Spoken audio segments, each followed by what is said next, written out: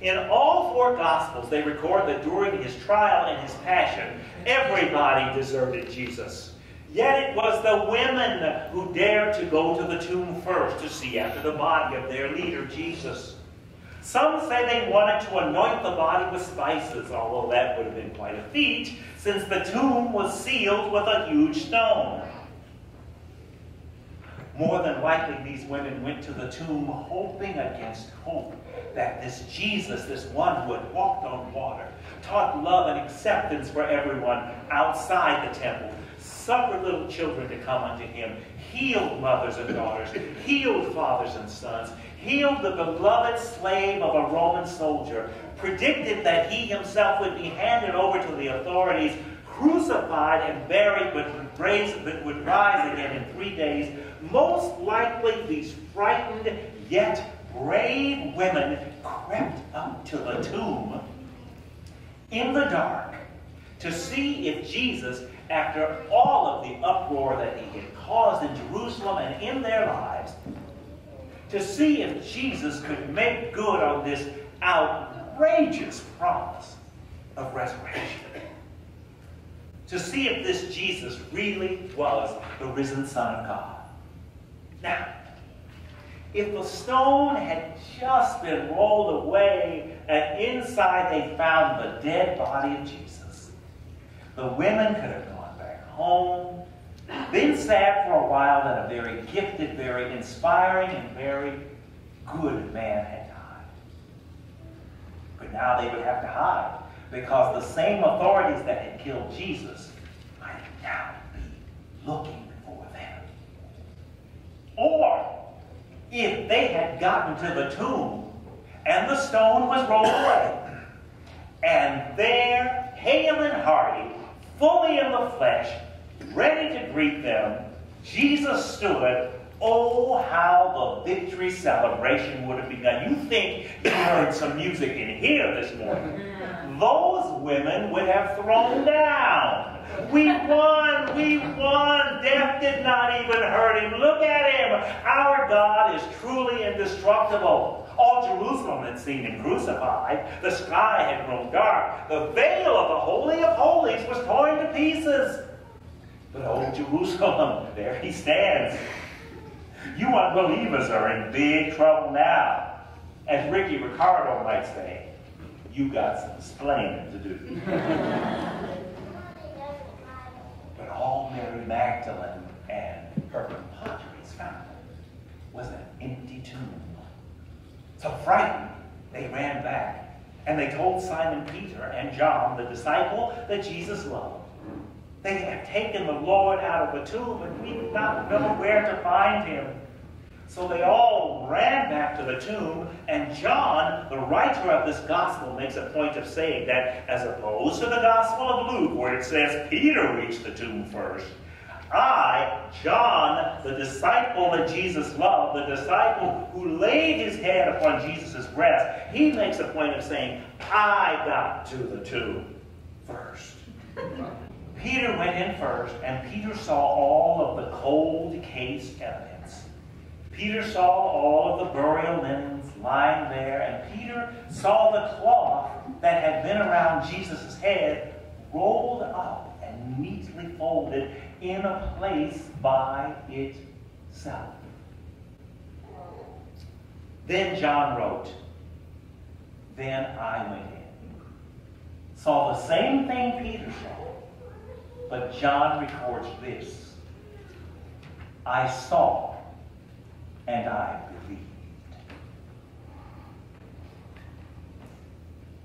The belief of resurrection is more than the belief of resuscitation. Resuscitation means that breathing and heart beating goes on as they did before they were interrupted. But for people of faith, resurrection means something more. It means that out of the ashes of absolute, painful, horrible, slow, mind-numbing death, something new is born and emerges over which death is powerless. For people of faith, Resurrection means that life will never be the same because something has struggled with death. And it may seem that death has pinned it down and drained all of the life out of it, but a new life that we never saw coming has nevertheless emerged. If you have ever deeply loved someone, a parent, a child, a mate, a friend, and death has separated them from you, after mourning that person so deeply that you don't think you will ever recover. My father has been gone 2 years ago this coming Tuesday, and I feel like it was yesterday. Yet, if you are fortunate enough to still remember them with a smile, have conversations with them, and even still learn from them, you have a small insight into what people of faith understand when they say resurrection. Blessings to all of you who took the Holy Week journey to Little White Chapel through Maundy, Thursday, and Good Friday. We saw the Lord's Supper and the Passion of Christ paired up and acted out in world situations that we don't like to think about. Women and children being taken advantage of in the 21st century. Slavery in the 21st century. Continual fracking and destruction of the planet Earth. That's unpleasant stuff. That's horrible stuff. That's overwhelming stuff. And then to pair it with the crucifixion of Christ, Christ being crucified over it, it's almost more than we can stand.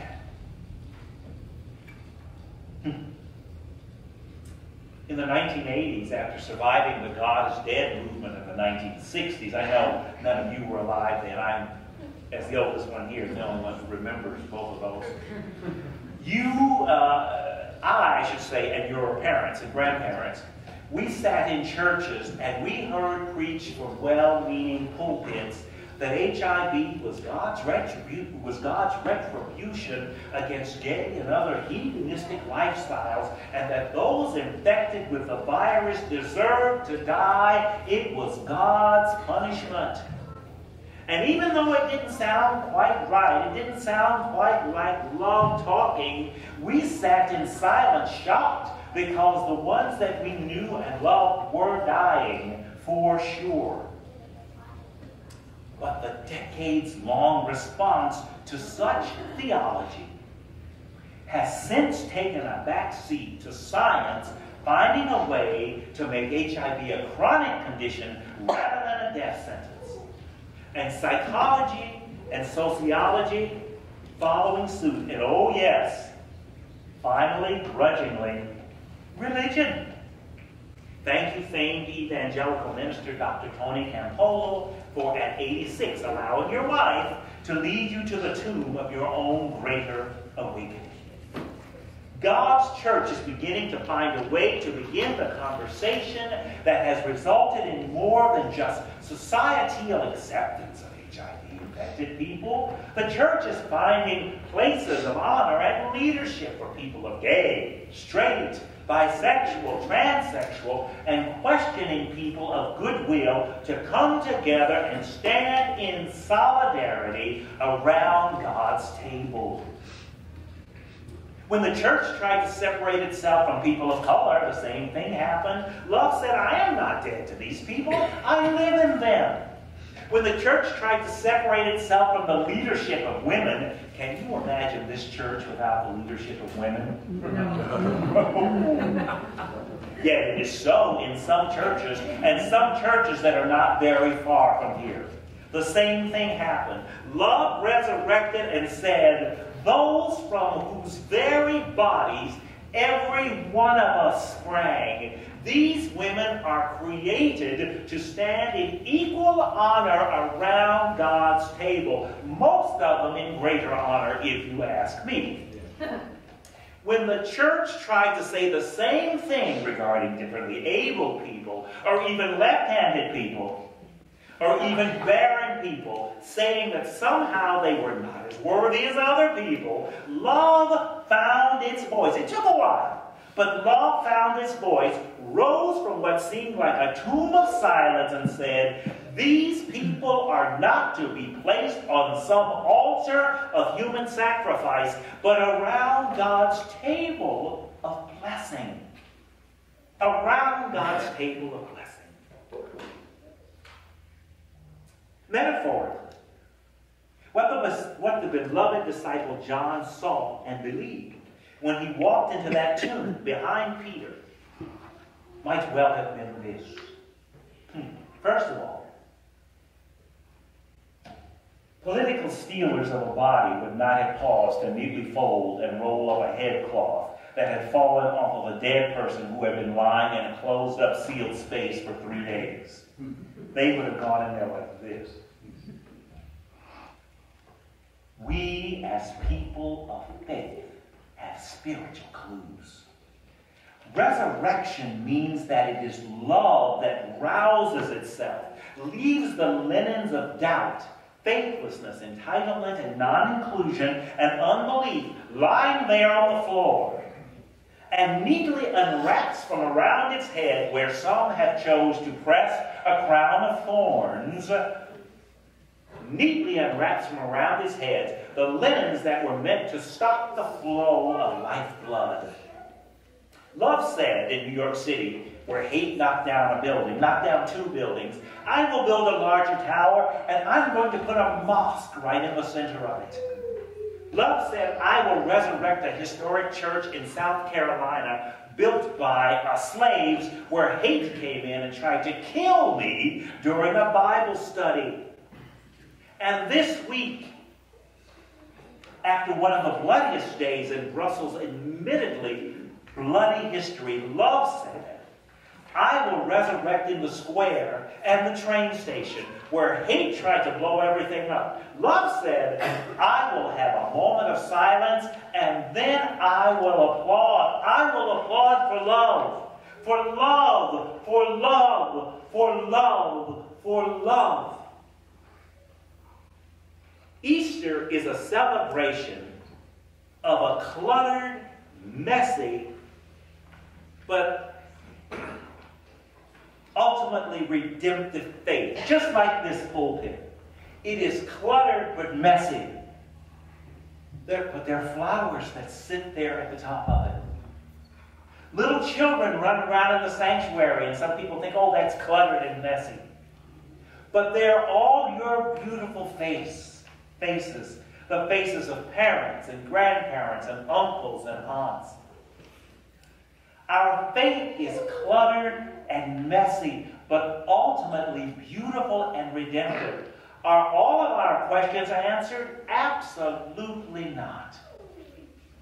But we travel on knowing and believing that love will make a way on our journey for our questions to be answered. Maybe not now. Maybe not tomorrow. But answered as we near the end of our journey with God. Amen? Amen. Amen. John the Beloved looked through love at the arrangement of those linens in that tomb. And love didn't need to see a resurrected body. Love saw and recognized itself and believed. Love is resurrected. Christ is risen.